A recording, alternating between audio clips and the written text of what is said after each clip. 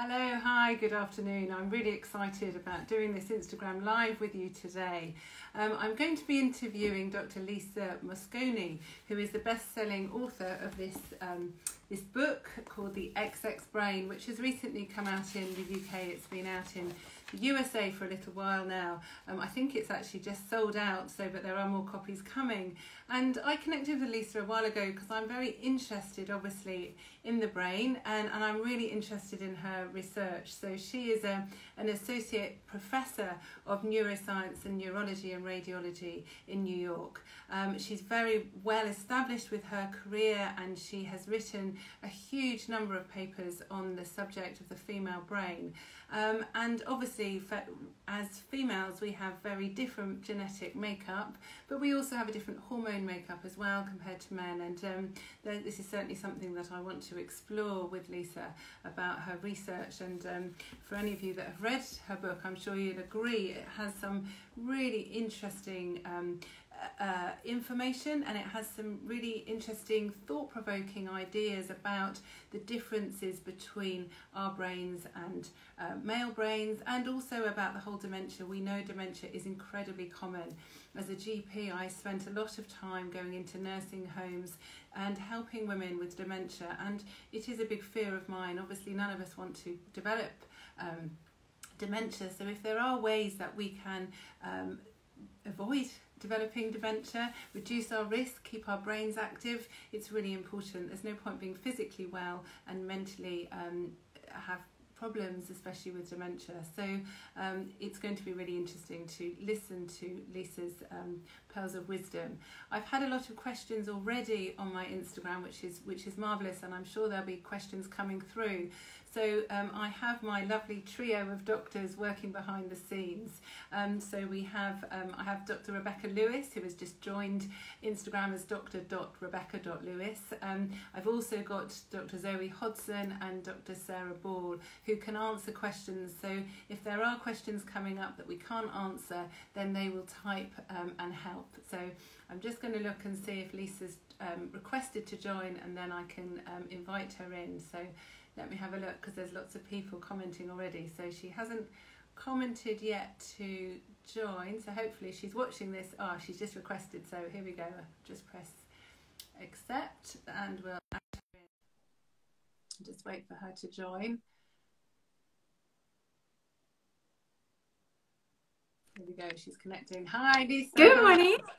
Hi, this is really exciting. So I'm pleased it's worked more than anything else, so that's great.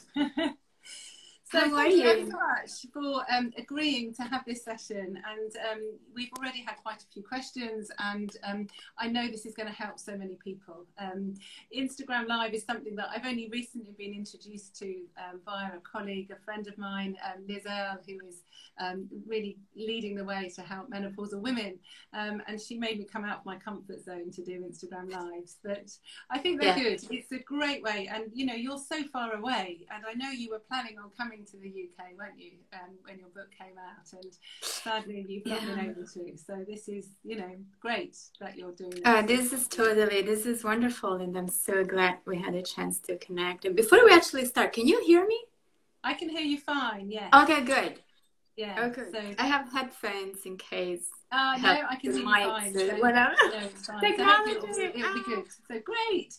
I've got, I don't know if you heard me say, I've got Sarah, Zoe and Rebecca, 3 doctors I work with who can ask some questions as well. So that's going to help some of the people that ask questions. So before we get going, could you just say a bit about who you are and what you do, and just a bit about your background to put it in context, if that's possible? Yes, of course. I'm a brain scientist. I am a neuroscientist by training, and I've been looking at women's brains and men's brains, of course, for close to 20 years. I started when I was 19, which was wonderful in so many ways. And I have a dual PhD in neuroscience and nuclear medicine. So my background. You're incredibly clever.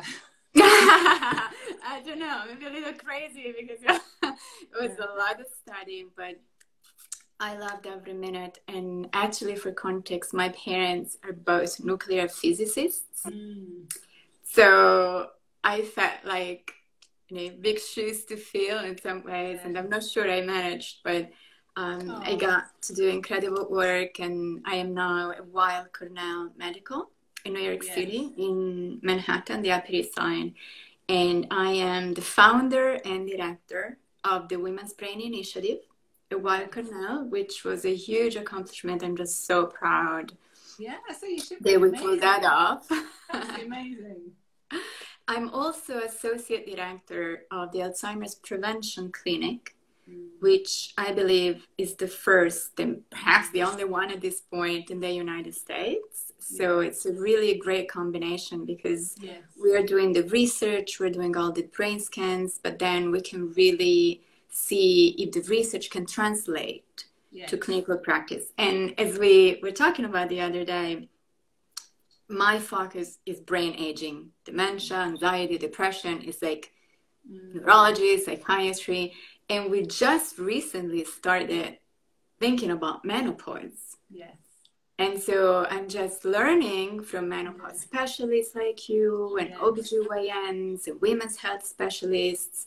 So it's a fantastic time because we're not really working at the intersection, if you will, between neurology, neuroscience, brain imaging, and women's health, which is a big stretch for me, to be honest. Yeah, no, absolutely brilliant. So before we start talking about the menopause, which, as you know, is all I can talk about because that's what I do. Well, that's what you do. Yeah, and I just wanted to sort of talk about the differences between men and women. Clearly, there are external differences for a lot of people, but structurally and genetically, we're very different. And it's really interesting that you've called your book the XX brain because, as I'm sure a lot of you listening know, XX is female chromosome and XY is male. So there are some people that say, well, it's because we've got two X chromosomes that we're structurally different. And although I do agree with that, I would also disagree because we are made quite differently, and also our hormones are very different as well. So just tell us a bit about our brains and the difference between healthy male and female brains, if that's okay. Yes, I think you really make a good point. I think it's fair to say that we're different and to really just embrace and acknowledge the differences, but with the understand that it doesn't mean that we're better or worse, right? So many people just extrapolate from that, and then they're like, oh, you know, women can multitask and men get lost all the time. The differences that we're looking at are subtle to start with, but they can be very impactful. So it's not structure or anatomy as much as function that really differs between men's brains and women's brains. And like you were saying, this is in big part due to the fact that we have different hormones and different hormonal receptors in our brains. And that's really from the moment of conception. So at the very first, when the baby is born and is still a fetus, we already have these different chromosomes that dictate, in part, protein synthesis, right? So baby girls have XX chromosomes and baby boys have XYs. And even then, at the genetic level, there's immediately a difference because the X chromosomes contains 1,098 genes, whereas the Y chromosome is much tinier and only contains 78 genes. So from the moment we're born, we have 1,000 genes more than men, which is not a huge amount of genes, but it's sizable. It's still there, yeah. Right, and the thing is that these genes are involved not just in reproductive function, but also in brain health and brain function. So we differ just slightly right away. And that then dictates different patterns of brain development in that women make more of certain neurotransmitters like dopamine, whereas XY babies make more serotonin, for example, which is a feel-good neurotransmitter. But I think what's really important for future development is that hormones work like keys in a lock. Just we're always talking about hormones, we never talk about hormonal receptors. The hormones need to bind to a lock or the receptor in order for things to happen. And women's brains have 10 times more estrogen receptors than men's brains. And men's brains have 10 times or more testosterone or androgen receptors than women's brains. So the functionality is different. The functions of the hormones are similar. estrogen and testosterone are both energizing hormones in the brain. So you really want to have a lot of those hormones, and we should all come to you to make sure we never lose them. But it's so interesting, isn't it? Because certainly, as you know, a lot of the work I'm doing is trying to almost redefine the menopause. So it's not just thought of as a transition period where we experience symptoms, but actually a long-term female hormone deficiency. And a lot of people don't think about hormones as a substance that gets all around our body and affects so many cells. You know, if you talk to people, they'll say, well, a lack of estrogen will cause sweats and flushes, and it will stop our periods. So then they're thinking of the reproductive system. If you say to many people, do we have hormone receptors in our brains? Well, they would say, well, why? Why would you need them in our brains? And it's really important when I'm sort of educating doctors, nurses, pharmacists, women and men as well about hormones and the menopause. It's really important to start with the basics and think about what estrogen does in our whole body and what testosterone does, because as you know, women have testosterone too and men have estrogen too, just different amounts and different ratios. And so if we think about changes that happen in our bodies and the difference between females and males, there are quite a lot of diseases that are different in men and women. There's lots more autoimmune diseases such as rheumatoid arthritis and celiac disease, diabetes in women compared to men. But then there are brain diseases, which you very eloquently talk about in the book, that differ between men and women, aren't there? Yeah, and that's really what led me to look at women's brains as being different from men's brains, because so I have a family history of Alzheimer's disease that really hits the women in my family pretty hard. And we were talking about this the other day, that my grandmother was one of 4 siblings, 3 sisters and 1 brother. And all 3 sisters developed Alzheimer's disease around the same age and died of it, which was horrendous because it was like a 10 years, 12 years, 15 years span of just going nuts. I'm from Florence in Italy, and there are no social services there, at least when my grandmother was sick. Like, she lived in the house with us until like the very last minute. And my mom was the primary caregiver, and it was just a disaster. But the brother did not. So all 3 sisters developed Alzheimer's and died of it. The brother was spared, even though they lived to the same age. And this is just one of the many conditions that affect women more than men as far as their brains are concerned. Women are also twice as likely as men to be diagnosed with an anxiety disorder or depression. We're 3 times more likely, or even more than that, to develop an autoimmune disorder, including those that attack the brain, like multiple sclerosis. We're 4 times more likely to have headaches and migraines. I have one right now. I have constant migraines, and I begged for hormones, but they said in my case, hormones might make it worse. And actually, I want to ask you about that. We're also more likely to develop meningiomas, the most common form of brain tumor, especially after menopause. And we're also more likely to die of a stroke should a stroke take place. Yeah. So that's, again, after menopause. Yeah, and the thing that I think has been overlooked in neurology and psychiatry is how all these different risks really have a common denominator, which is the menopause. Absolutely. Menopause makes everything worse. And we're just we're not used to thinking about it, to even talk about it. I never studied menopause in school. I had 20 years of formal education. No, I had no training at all. And, you know, I'm a physician, so I'm not an obs and gynae specialist. I'm a hospital doctor, and then I went into family medicine. So, but I'm very into disease prevention, and, you know, it's very important that we will talk about, you know, food and nutrition and exercise.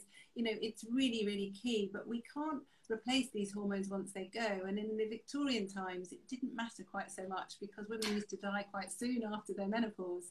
The average age of death was a couple of years after the natural menopause, whereas now, thankfully, we're physically better, we're living longer. The average age in the UK of death for women is about 82.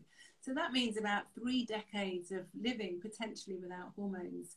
So this great lock and key analogy you said, these poor cells are not being stimulated by estrogen. They can sometimes be affected by some phytoestrogens in the diet, but not to the same extent that they were when we were having periods. And certainly when I was at medical school in the 80s, we were taught, well, women are more likely to get dementia because they're older, they live longer. Well, how wrong is that? I'm sure you. Oh my God, that's the story of my career. I literally, as soon as I started asking, because of my grandma, I then started my PhD, and I was looking at brains already during university. And then I asked my supervisor, does it matter? I mean, is it just my family? Am I screwed? Or is it something that all women should know about? And they were like, no, they were very much like, sweetheart, the point is that women live longer than men, and Alzheimer's disease is a disease of old age. So, of course, more women than men have Alzheimer's disease. And honestly, if you believe that, that makes sense. But the point is, number one, women don't live that much longer than men to start with, right? Yeah. So here in the US, the difference is 4.5 years. And I was just reading that in England it's 3 years. And there's this wonderful study that's done in England showing how this longevity gap is actually narrowing. And by 2030, I think that there's going to be no difference anymore in the UK, which shows that, well, but still, Alzheimer's and dementia is the #1 cause of death for women in the UK, even though there's no difference in longevity or lifespan. So there has to be something more. And then we went on, and that's been my entire professional career, really, to show how Alzheimer's disease is actually not a disease of old age, but rather it starts in the brain years, if not decades, prior to clinical symptoms, right? So it's not like all of a sudden you have a cold, boom, you have Alzheimer's. It takes many years for all these brain changes to really impact your brain to such an extent or such a degree, then the symptoms come up. Yeah, which is so then, really, go on. And then you put the 2 and 2 together, which is like detective work in a way, and you're like, okay, my question has changed, right? So if it's not the difference in longevity, and if Alzheimer's disease starts in midlife, what happens to women and not to men in midlife that could potentially impact their brains and kickstart Alzheimer's disease? And that's how we stumbled on menopause, which was honestly unexpected to me. I was not looking at menopause. It just happened to be the #1 predictor for brain aging and Alzheimer's risk in women, which was whoa. It is very interesting when you look at women who have an early menopause. So as you know, around 1 in 100 women under the age of 40 have an early menopause. And this can be a natural thing, or it can be because their ovaries are removed for certain reasons. And we know that these women have a far greater risk of developing not just dementia, but heart disease, diabetes, osteoporosis, because they have longer without their hormone. So again, it does make sense. But tell us, how does estrogen work? Just explain how estrogen helps the brain. What does it do? So in neuroscience, we refer to estrogen as the master regulator of the female brain, because estrogen is a hormone of many hats. And we say estrogen, and you're very sweet to let me do that, because it's the most well-studied, but in reality, I'm thinking estradiol. And then, of course, there are other forms of estrogen. Progesterone is super important. It's the whole hormonal combination, right, that matters most. That said, the research has really looked at estradiol, so 17-beta estradiol, because the vast majority of receptors in the brain are for that specific hormone. And what we have shown, what many studies have shown, is that estrogen is really so important for so many different functions. So first and foremost, for energy activity in the brain. At the cellular levels, within the neurons and the glial cells and astrocytes, estrogen literally pushes your brain cells to burn more glucose. And glucose is the main fuel for the brain that generates ATP. So really, estrogen is so important because it keeps our brain stimulated. It really keeps our neurons firing. It keeps them active. Also, it's really important for plasticity, which is the growth of new cells, but also the plasticity of whatever cells you have in the little dendrites. They need to branch out and just make connections with different neurons. So neuroplasticity is really important. And also immunity. There are so many studies completely overlooked in many ways, showing, right? Yeah, showing that estrogen is just so important to activate the immune system, as well as all the other systems. So there are many different things that estrogen is needed for. And one of the important things is that testosterone has similar functions, right? But in men, testosterone declines pretty gradually over time, and very often men are fertile in old age, like Mick Jagger, who's like dead again for 15 times.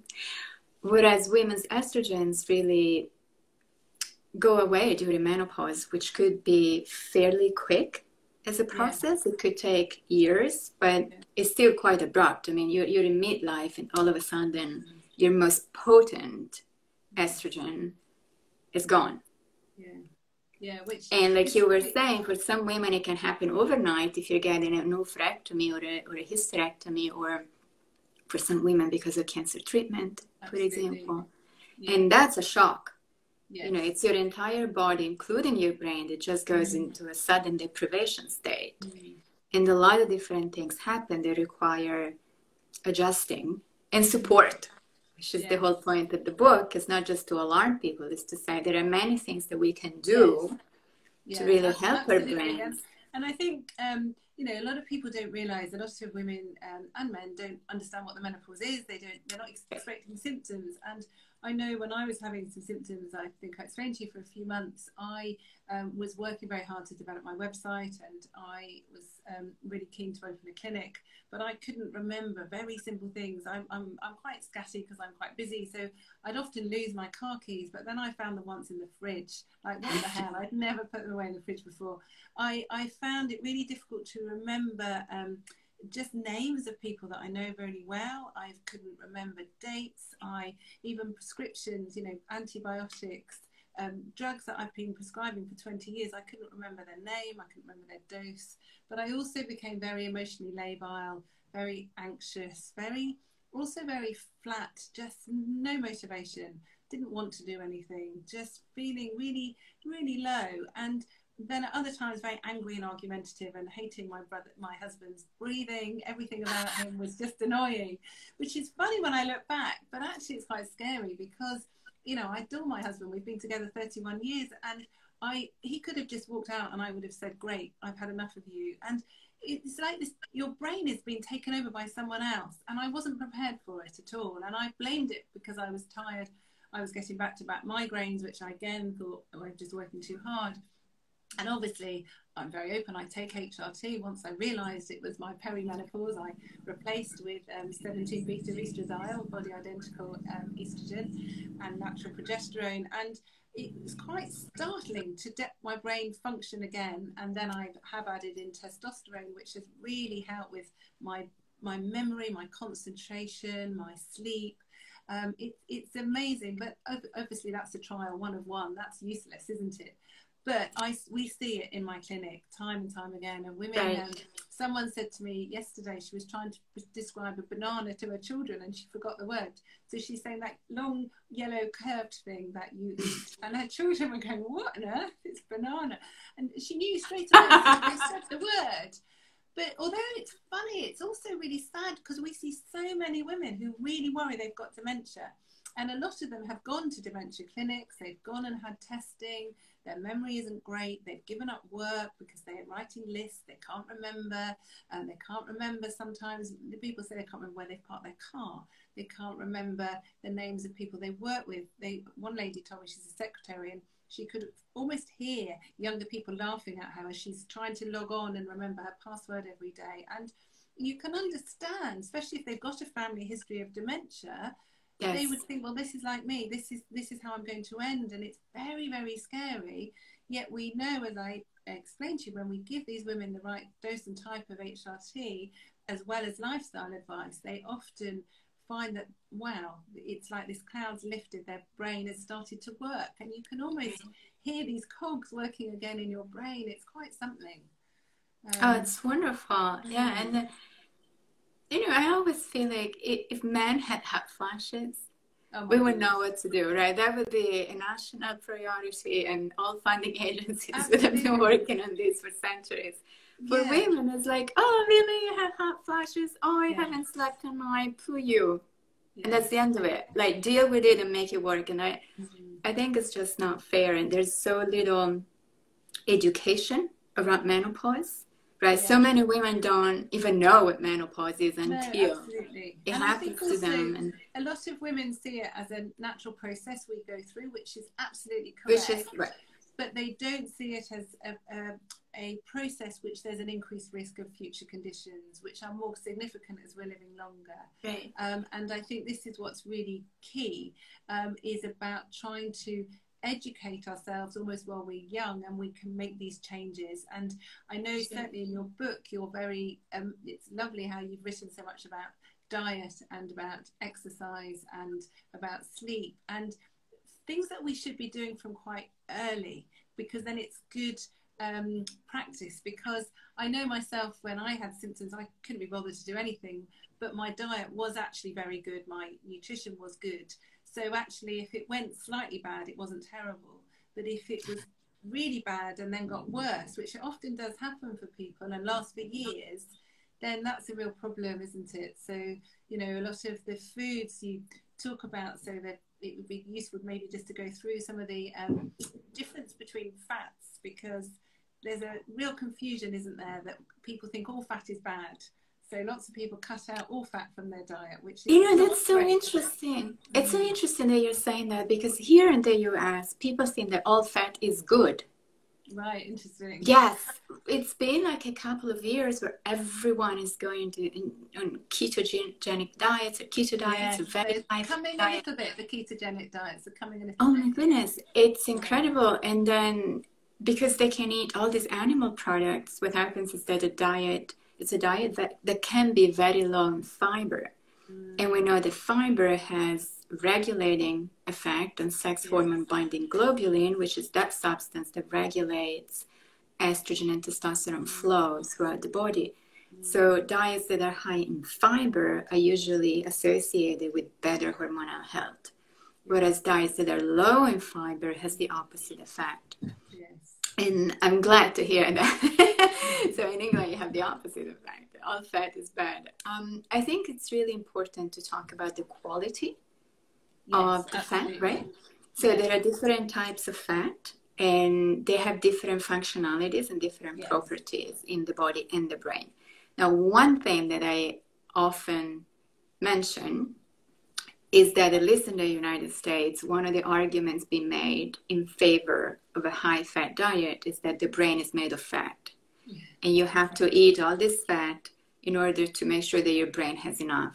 And I always say, well, yes and no. It depends on the kind of fat, right? So we want to distinguish between 4 different types of fat. There's monounsaturated fat, polyunsaturated fat, saturated fat, and transunsaturated fat, the trans fat. And cholesterol, so 5. There's also cholesterol. And everybody's like, oh, I need to have a lot of cholesterol in my diet because my brain contains a lot of cholesterol. No, that is not correct. The brain does not use any of the cholesterol in the diet. In fact, that cholesterol cannot even get inside the brain because there are no passageways for that specific kind of fat to enter the brain. The brain makes its own cholesterol from the moment we're born, and is completely shielded away from the rest of the cholesterol in the body. So you don't need to eat cholesterol to support your brain. However, you do need to have cholesterol in your diet to support your hormones, right? Absolutely. So it's a good balance. Saturated fat is similar in that it can always get inside the brain, but the brain does not request it after adolescence. So saturated fat for brain development is most important for kids and adolescents. But after that, after you're 21, 22, your brain just doesn't take it up from the blood. So it just stays in your circulation and doesn't necessarily benefit your brain. And this is really biochemistry 101, neurochemistry 101. I got so much hate on Twitter for saying that, but it's true. You just grab a book of biochemistry and that's just reality, right? So the best type of fat for your brain is polyunsaturated fat, PUFA, and we always talk about omega-3 and omega-6 fatty acids. Yeah. Those are the fats that your brain really wants and needs, especially one type of omega-3 that is called DHA, Yes. and is found predominantly in fish, seafood, but also you can get it also indirectly from vegetarian sources of omega-3. That is called ALA. The only thing to keep in mind, and I know that there are many vegans and vegetarians in England, right? Right, I'm among those. So one thing to keep in mind is that ALA needs to be converted to DHA in the brain, and up to 70-75% is lost in the conversion. So we need to have, if you need 2 grams of DHA per day, which is what your brain usually likes, you need to eat at least 8 grams of ALA, because 75% it just doesn't make it, or it is lost. Yeah. So it is really important, because certainly, I mean, I'm sure, well, I know it's the same in the USA. There's a huge amount of supplements in the UK and the USA, and certainly at the moment there's to have menopausal supplements, because it's a big marketing ploy, and it really scares me what some of these supplements contain. So for those of you who are listening, it's really important to look at the actual ingredients and what they are, and like you say, omega-3, there's different types, so it's really key to know the source. And if it's a fish oil, it's useful to know what fish it is there any mercury, you know, it's contained, it's a big industry, so you have to be very careful if you're taking supplements. But you talk a lot about other foods, so antioxidants as well. A lot of people don't really know what antioxidants are, so can you explain what they are and what they do to our brains? Sure. So the brain is the most metabolically active organ in the body, and it burns glucose as the primary source of fuel. Every time you burn glucose, because of oxidation, free radicals are formed. Free radicals are bad for your body and brain. I mean, they're a natural byproduct. You just don't want to have too many. But overall, the effect is like almost like a rusty effect. So it makes free radicals and oxidative stress make your cells and your brain cells age faster and less efficiently. So it's really important to have antioxidants in the diet, because the antioxidants balance out the free radicals. They're like policemen that enter your brain, find the bad guys, and just kind of kick them out. So it's really important to have them in the diet. Another thing that we found was, so we do brain scans, and we look at brain scans of women who are perimenopausal and postmenopausal and how they transition. Right? And one thing that we have found and published a number of times is that there's an overall reduction in brain energy levels during menopause that then is really the reason that women suffer or develop hot flashes, night sweats, anxiety, depression, brain fog, you know, even memory lapses. It's because it's just really strongly correlated with this energy drop in women's brains. And one of the best ways to restore energy levels is to take antioxidants, especially in women, which we published in the British Medical Journal, the open access version. There's a strong correlation between the amount of antioxidants in your diet and energy levels inside a woman's brain. So just to be a little bit more practical, the most important antioxidants are vitamin A or beta-carotene, which is the precursor, vitamin C, and vitamin E. There may be more, but these are the ones that have been shown over and over again to really be helpful. Yeah. And you have to start somewhere, so you may as well start with something that's been proven to work. I'm thinking about our diets are so important, aren't they? And our nutrition, and you do talk about eating the rainbow, which is absolutely key. And I talk to my children all the time about having different colours. And I don't eat meat, and I eat a lot of vegetables. But there are a lot of vegetables I eat that they hate, so I hide them, and in the way that I cook casseroles and various things, so they don't realise what they're getting. But it's so important, isn't it? Because it's very easy to reach for processed foods, for ready-made foods, you know, to have fresh food or frozen food like sweet corn that's been frozen at source is so important, isn't it, for not just our brain health, but our cardiovascular health, our energy, everything else, but certainly for our brains. And I think you know, when I grew up, my grandfather always used to say, oh, you've got to eat well because it will fuel your brain. Your brain uses lots of energy. And I was thinking, what the hell? How can it use? It's not doing anything. You know, my muscles are doing the work.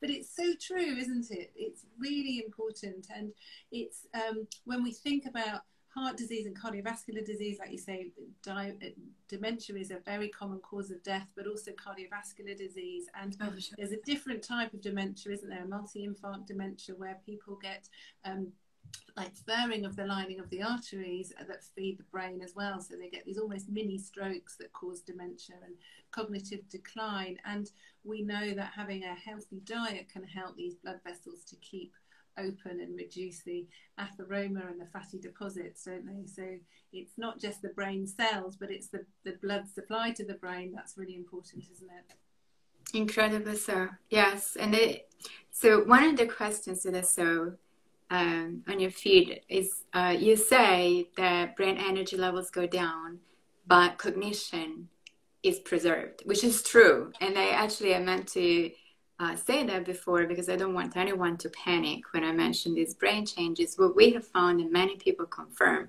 is that cognitive performance is not substantially impacted during menopause. Like, you feel like you're not performing well, but you still perform just as well as a man of your same age, and as a woman also of your same age of menopausal status. And the reason for that is under investigation. And we're actually trying right now to find out what kind of compensatory mechanisms are in place that preserve cognitive health in women in long age, in old age. We also know that women perform better than men to start with, especially in verbal memory. Big news for women, scientists. But it's true. So we perform a little bit better to start with. So it's even harder to measure a decline, which is a double-edged sword, you know, because if you're concerned about your risk of Alzheimer's, then you go to an Alzheimer's specialist. They do these tests that are mostly verbal memory, associative memory, logical memory, and you have an advantage over your normative values to start with. So the good news is that we're still performing as well as anybody else our age. The bad news is that if you have a problem and you don't get a brain scan, it's really hard to catch the problem early, which is another reason that perhaps women are just not diagnosed early enough. But all of a sudden they get this diagnosis of dementia that is really frightening, and there was no warning. So I'm obviously a big advocate of using brain scans. I mean, it's very difficult for early diagnosis.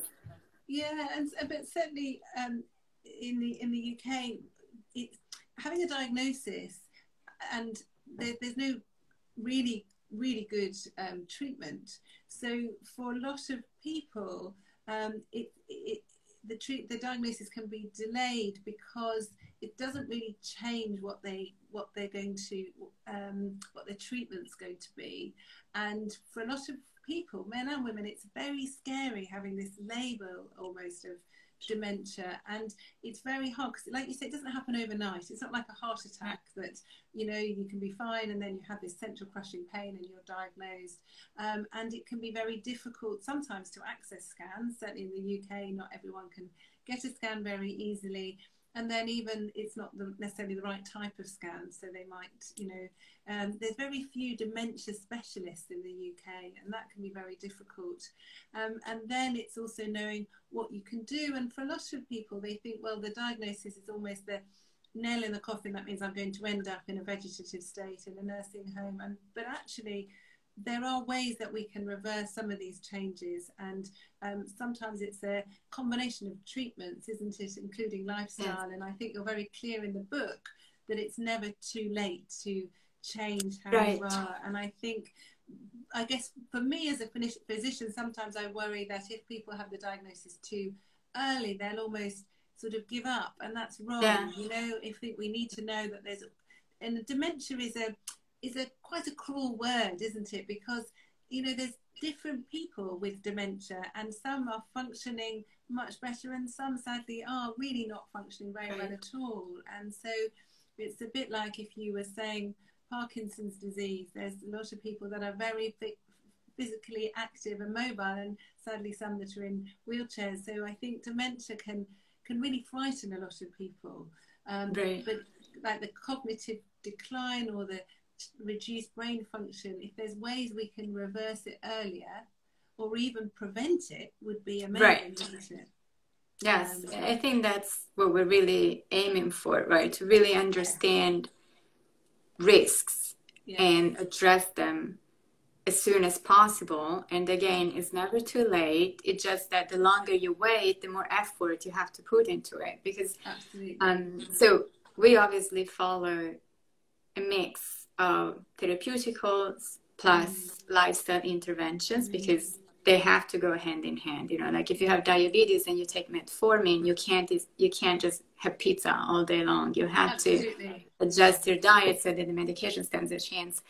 And the same happens for Alzheimer's disease and Alzheimer's prevention. Your lifestyle needs to be conducive to brain health, and then we can talk about other things that one can do as well. And I think for women, looking at HRT, hormonal replacement therapy, is very important, and we need to do it better as for us as far as Alzheimer's and dementia is concerned. And I think that brain scans are going to be incredibly important to really understand the interactions between the hormones and the Alzheimer's pathology, which are two different things. But I think it's undeniable that your lifestyle plays a big role in the way, you know, you age. And especially your lifestyle, your health levels and your overall health in midlife is the strongest predictor of your health in old age. So that's really key, isn't it? Say that once again, because that's really important. Right. Your health in midlife is the strongest predictor of your health for the rest of your life and in old age. So I think the midlife is really the turning point in women's brains where you need to put in effort. You have to think about your brain as your best friend and feel like you do have the power to support your brain. Because so many people, so many of us are like, well, I don't know if all the things I'm doing actually make a difference for my brain. And the answer is yes, they do. Right? They really do. There is science, there is research that shows. For example, there's this wonderful study from the UK showing that if your diet is rich in polyunsaturated fatty acids, like in fish and legumes, then that's really associated with the later onset of menopause in women.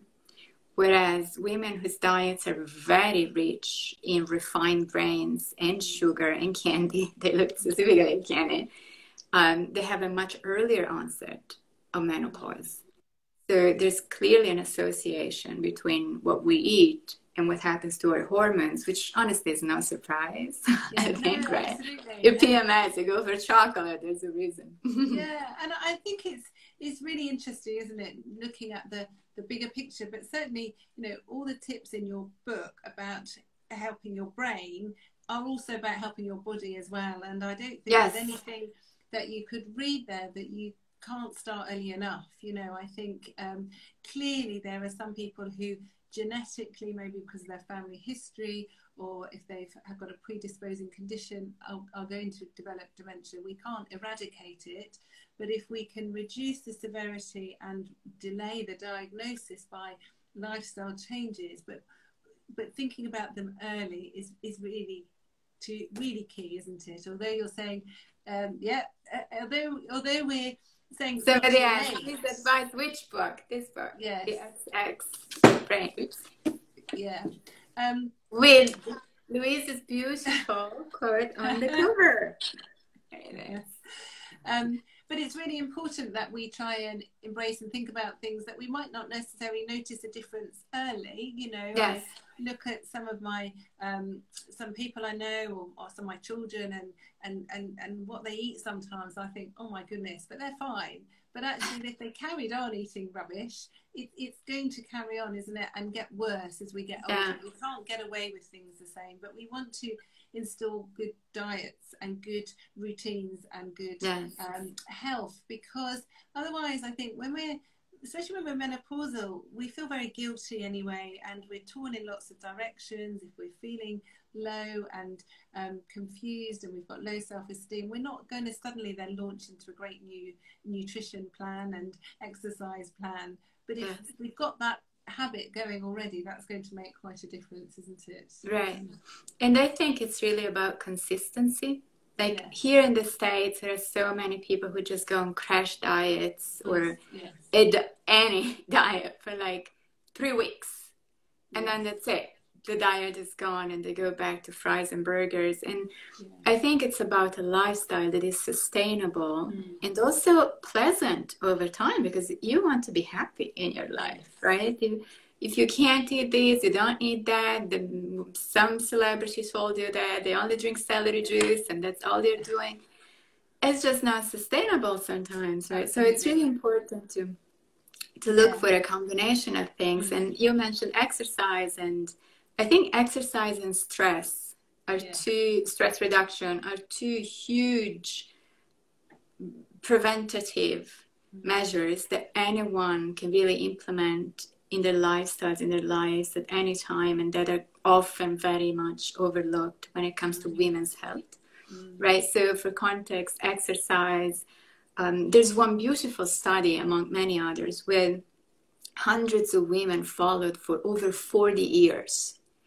And they've really looked at their fitness levels, and they found that women who are more physically fit or more active, physically active in midlife, have a 30% lower risk of dementia later in life as compared to women who are sedentary. 30%. If I had a drug that lowers your risk of dementia, my risk of dementia by 30%, I would be rich. Everybody would buy it. It would be FDA approved tomorrow. It would be such a success. And instead, the prescription is literally move your body.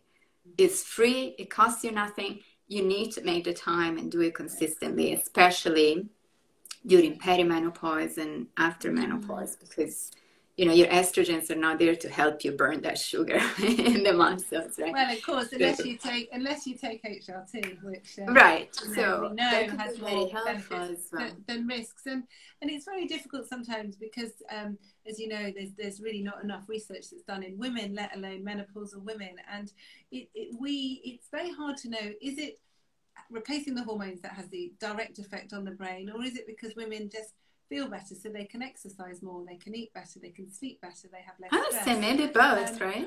And it's probably a combination. A lot of women tell me that they have no enjoyment in life, that their zest for life has gone. They've stopped reading books because they can't concentrate. They've stopped doing crosswords because they can't remember anything. And so then suddenly they start doing HRT and they feel better, they're more motivated. And also their brain's working, so then they're doing crosswords, they're reading books, they're watching television, they're listening to the radio, so they're stimulating their brains, which obviously it's not just the pure hormone, it's the whole package, if you like, because for sure it's easier then to function. I think it's always like a combination of things, and it doesn't matter which one comes first, right? I think if you're in better physical shape, then maybe HRT would work better for you and help you get even a higher level. There's so much.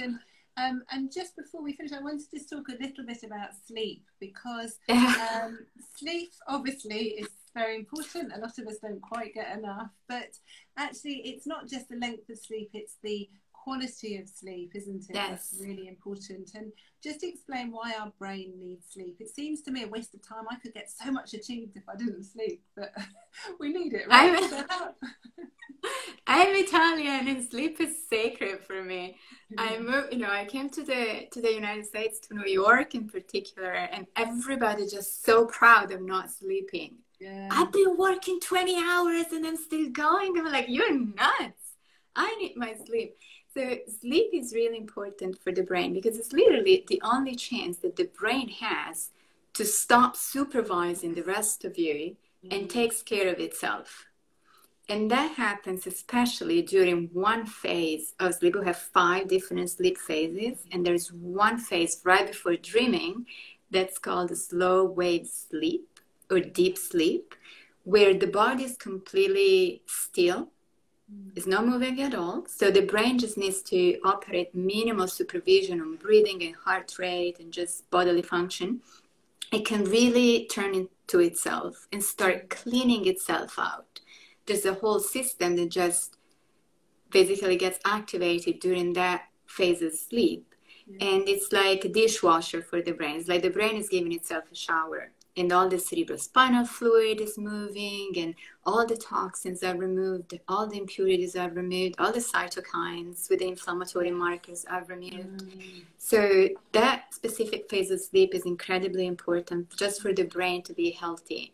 And it's even if you have Alzheimer's plaques in your brain, which naturally form with age as well, that's the stage of sleep where they're cleared out of your system. So brain clearance works best during that phase of sleep. And the problem is that it takes a little while to get to that phase. And the amount of time that you spend in deep sleep increases through the night. So during your first cycle is very short. During the second cycle is a little longer. In the middle of the night, it gets really long, but that's when so many women get the surges of cortisol and adrenaline, usually around 2, 3 in the morning, and you wake up and you miss out on that part of your sleep that is so important for your health, but also the health of your brain. So we need to prioritize sleep, and I'm incredibly guilty. My sleep sucks. And so I'm not a good sleeper, I've never been, but I really try to protect my sleep as much as I can. And there are so many things that we can do to stay asleep longer. Like the National Sleep Foundation provides very clear evidence that women have a very harder time than men falling asleep and staying asleep. Yeah, so we need to prioritize sleep and say, I need to go to bed earlier. Nobody can talk to me. No screen time for at least an hour before trying to get to sleep. And you need to have a certain amount of time that you're able to sleep, because I personally don't have it. You know, by the time my husband is ready to go to sleep, it's like 11 midnight. I'm up to 6.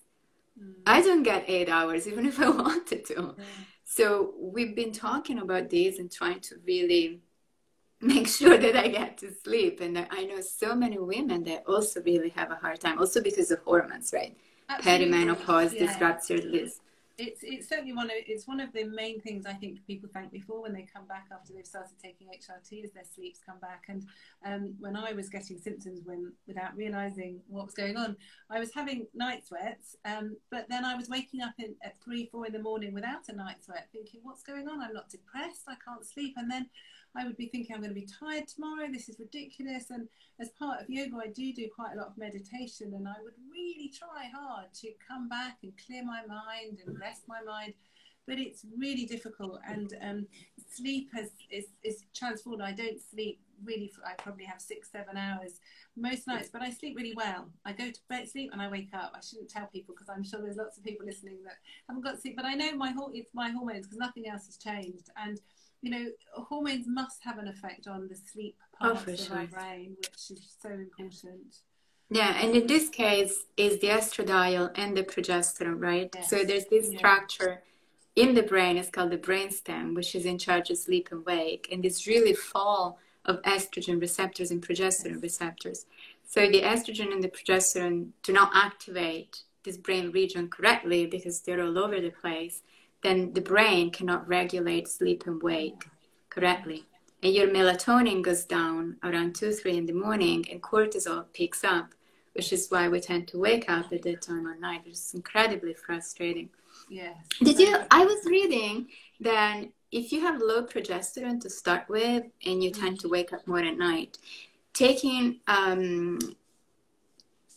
like the lotion, the progesterone lotion, the progesterone creams with vitamin C seem to enhance the function of whatever it is that you're taking. So the vitamin C seems to have a good effect. Some people find progesterone cream can take the edge off. The problem is with it, it's not licensed, it's not regulated. And if women are experiencing symptoms, perimenopausal symptoms, they usually need estrogen as well. So then they're better off having 17 beta estradiol through the skin, no risk of clot, and the micronized progesterone, which is the body identical progesterone, usually taken orally, because then it's regulated, it protects the lining of the womb, the effects of estrogen. And we recommend women take it at night on an empty stomach, and then it has this sedative effect. For not all, but the majority of women find it helps them sleep, which is such a lovely side effect. So, oh my goodness, for sure. And does it work better with the vitamin C? There are clinical trials showing that. I wonder. Yeah, a lot of people take vitamin C. Certainly now with COVID-19, there's maybe that's true. So a lot of people do. So I don't know. We spend a lot of time talking about diet and nutrition as well, and it's the whole thing, isn't it? It's not just one thing that's going to help, and everyone's different, and we need to make sure that everyone has individualized advice, whether it's about dementia, whether it's about menopause, whether it's about their general health, because we're all different. Our genetic makeup is different, but I think we need to finish because it's nearly an hour, but I could talk to you all day. It's been absolutely brilliant, Lisa, and for those of you that have enjoyed it, we are going to record a podcast as well, so I can pick on your brains and talk about so it's been brilliant, because I think this has just shared a lot of information that maybe a lot of people haven't realised or known. So I'm really grateful to you, honestly, for sharing your time and having this discussion. It's been really good. So thank you ever so much. Thank you so much. I wish I could be there in person, but COVID just canceled all my plans. One day. Yeah. I love England. I wanted to go to Cambridge in England for my PhD, and they didn't let me. They sent me here. Well, I love England. I've been so many times. To New York as well, but there's lots we can do. So, but I look forward to speaking to you soon. And thanks ever so much for everyone that's listened today. And I hope you've got a lot out of it. So, and thanks to Rebecca, Sarah, and Zoe, who have been typing away in the background. It's been really useful. So, thank you. Thank you so much. All right, bye. Bye.